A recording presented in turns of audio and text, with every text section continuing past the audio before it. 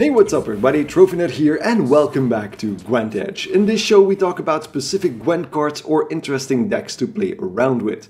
Today we will be discussing the Crime Lord deck, a mixed bag of Syndicate abilities that work surprisingly well together. The main focus of this deck is using crime cards in combination with the Lined Pockets leader ability to quickly gain a lot of coins, which you can then spend in big bursts with one of the heavy hitting cards included in this deck. To round out the deck, we also included some smaller spender cards and a poison package. That's the general description, but you're here for the details, of course. Before we dive any deeper, you can check out the deck composition on screen right now, and you can also find this deck and the guide on the Play Gwent website. The link is down here in the description. With that said, let's go over the different cards and how to use them. Let's start with Lined Pockets, our leader ability. It automatically gives you an extra coin whenever you play a crime card, and you have 5 extra coins you can add to your bag whenever you want in any way you want to use them. This gives you a lot of flexibility on how you use your other cards. If you're, for example, 1 coin shy of using Savola, you can add that card to give you access to his ability in one go. Because of the extra coins you get on playing crime cards, Lined Pockets is also the perfect catalyst to gain coins fast. There are 7 crime cards in this deck, with the option to play an 8-1 True Trisk Telekinesis, who allows you to play a copy of a bronze special card from either player's starting deck. Congregation is usually my go-to opener, playing 3 Firesworn Zealots instead of 2, since I will not have any coins just yet. The other crime cards are all offensive. Bloody Good Fun gives you 4 coins and then spends all of your coins and turns them into one big damage hit on a target of your choice. Important to note here is that this will not include the extra coin you get from Lined Pockets, so you'll have 1 coin left after using this card. Dip in the Pontar allows you to damage an enemy unit by 3 and gives you 3 coins on top of that, which of course results in 4 coins with Lined Pockets. Tavern Brawl forces 2 adjacent enemy units to duel one another, and this in particular can result in a lot of value but requires a bit of math to figure out the best targets. You should be looking for 2 units where one is slightly over half of the power of the other one. 7 and 11 for example, 5 and 8, stuff like that. Even a unit of 3 power and one of 5 next to that will give you 7 damage in total. Just remember to select the lowest unit first and then the highest unit to maximize the damage, going back and forth between your first target and your second target. I like Tavern Brawl over Gourd here because of the extra removal.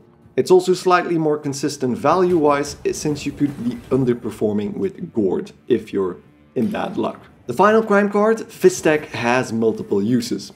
It allows you to poison a unit, which combined with the other poison cards in this deck, the Fistek Trafficker and the Mutated Hounds, can be used to take out high power units or important engine cards. There's enough poison in this deck to do this twice in each game. But on top of that, Fistek also gives you 4 coins, 5 with Lined Pockets, which almost instantly fills up your bag. This is a great way to quickly enable you to use your stronger cards, all of which require a high coin count. Furco the Sculptor functions as an attack option, allowing you to pull any crime card from your deck and play it immediately. I usually pull Tavern Brawl with Furco, but you can use him to pull an extra Fistek if you need it, for example, or Bloody Good Fun if you need a quick way to spend all your coins. Having Furco in hand also widens your mulligan options, since you can mulligan crime cards away knowing that you can pull them back if you need to. A few of the cards in this deck also directly benefit from playing crime cards, mainly because of Intimidate, which boosts a unit whenever you play a crime. The most important card to talk about here is Whoreson Senior. Despite being a horrible father, Senior is a great card to start around with. Play Congregation first to get a few Firesworn on the field and then transform them into cut-ups using Whoreson Senior. As long as all 3 of these units live, so the 2 cut-ups and Whoreson Senior, you'll get 5 extra points for every crime card you play. 1 point from the Intimidate on Whoreson Senior himself, and 2 random damage from each of the cut-ups every time you play a crime card. This can be incredibly oppressive in the first round for your opponent, and if you go first, you don't even need to use any of your lined pockets charges to fund the tribute. You can get enough coins from the Tiger's Eye stratagem. Madame Louisa is our other interesting Intimidate card. If her order ability is triggered, the next tribute card you play during that round will automatically trigger its tribute ability without the need for any coins. This means that you can play her early in the round to trigger the tribute ability on the very last unit you play, which generates some insane hidden value that your opponent might have forgotten about. You can protect Louisa with Azar Javed as well, to ensure you'll be able to trigger her ability without too much trouble. Which brings us right to our heavy hitters. There's two cards you'll want to use Louisa on: Savola or Tin Boy. Savola is pretty straightforward. He gives you 2 coins, but has a tribute of 9 to spawn his Frightener, an 11 power monstrosity with 6 armor. With Louisa, this constitutes a 19 point play, since you'll have his 2 coins to spend on something else as well. Tin Boy is a bit more complicated. His base ability allows you to deal 2 damage to all units on a specific row, so basically lacerate. But if you pay 8 coins, he deals 2 damage to all enemy units on the board. It's a pretty hefty cost, since most of the time you won't be facing an enemy board that has more than 4 units on each row. If that is not the case, you can better spend your 8 coins on something else. With Louisa, you don't have that dilemma, however. Tin Boy will damage everything regardless, free of charge. But keep in mind that if you won't do 8 damage on that other row, the row you wouldn't be selecting if you only could target one row, paying the tribute might not be worth it. Our last big whammy is Philippa Eilhart. You can't use Louisa on her, but her ability allows you to choose an enemy unit, and if you can match its power with the coins in your bag, you can pay that amount to seize that card, basically doubling the value of the coins you spend. This is especially powerful in this deck, since you can gain coins so quickly and snatch an early engine card from your opponent. That's an overview of the stronger cards in this deck, but the most important thing to keep in mind when playing this deck is to keep a spender in your hand at all times, especially in the final round. You do not want to end the game with 8 or more coins in your bag and no way to spend them. Street urchins are not only perfect to spend your final coins, they also give you 3 coins when you play them, which makes them ideal to play in a pass round so you have some coins when you start the next round. The Eternal Fire Disciple can spawn some more Firesworn Zealots for 2 coins each, the Coerced Blacksmith can spend all of your coins on boosting other units, and last but not least, Ewald Borsodi can burst damage on multiple enemies, which could very well take out multiple greatswords or dryads, for example. Even Bloody Good Fun can be used to spend your final coins in a useful way, in case you don't have any of the other options. But as we've been doing in the past few videos, let's take a look at an example match to see how all of this fits together. Because Syndicate decks especially are always a challenge to navigate because of the coin mechanic, so I'm hoping this overview can help you improve on when to use your coins and when to store them, when to use certain abilities and when to hold off on doing something. It will still involve a lot of basic math, but with the timer ticking down, some easy ways to remember certain combos will definitely help in making quick decisions in later matches. In this match we face off against a Northern Realms deck, and I'm gonna spoil things a little bit. It's a siege deck, which means very high damage output and lots of ways to take out my units. As my first play, I always try to use Horson Sr. He gives you a very solid base to work from if you have some crime cards in your hand. Usually you have Congregation to get him going, but we'll try to use the Eternal Fire Disciple here instead. Bloody Good Fun is only useful in certain situations since it drains all your coins, so that one gets mulliganed, and I also try to limit myself to only 1 bronze spender per round so the urchins can go for now as well. Things start off slow. I set up with a Firesworn, my opponent with a Redanian Knight and a Trebuchet. To generate some coins, I hit the Trebuchet with Dip in the Pontar. Since Horson Sr. transforms units and resets them to 4 power, I can handle the damage from the Trebuchet and I generate another Zealot to ensure I have 2 targets in the next turn. Horson then turns both the damaged Zealot and the new one into cut-ups, which concludes our basic setup.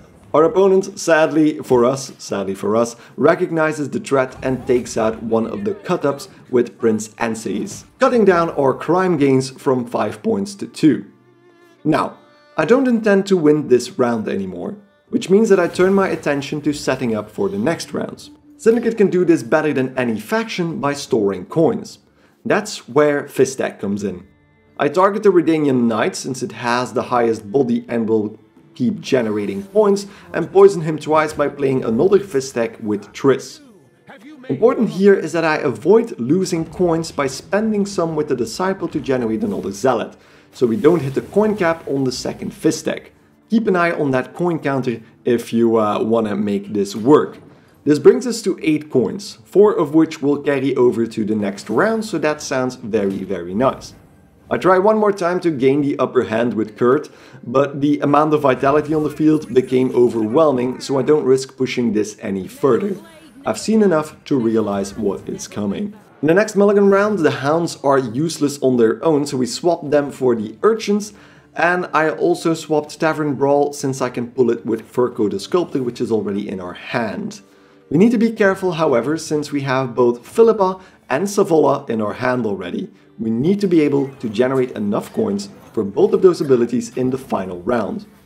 Our opponent passes in round 2, so we can play the urchins to maximize our coins in the final round without overplaying. With 7 coins, we keep 3 in the final round. In the final mulligan phase, we get rid of our extra spenders and bronzes since we have Ewald to spend coins and get Heatwave and our Fistek Trafficker in return. Now things get serious. We play as our Javed to provide some extra protection, hopefully to use him on to protect Louisa further on, but both bugs get immediately taken out by Falibor. The big cards are clearly coming out. Northern Realms usually doesn't have poison cards, and since we aren't sure we'll be able to poison a unit twice, we use the Trafficker on Javed instead to gain us 3 coins and start setting us up a little bit. Our opponent's first siege engine, the Carabalista, is promptly seized by Philippa, our Philippa, so we can use the 2 damage instead of our opponent. We'll need it later on to thin out the siege engines, which are definitely coming. Mata comes in next, giving us another Congregation card and probably the siege card for our opponent. Northern Realms usually lack stall removal, so I take a risk and use Madame Louisa next, in the hopes of getting a free tribute ability later on. Our opponent reacts with the full siege play, so kind of overreacting there, but 2 trebuchets and a battering ram are added to the field. Very impressive, but not enough to take out Louisa.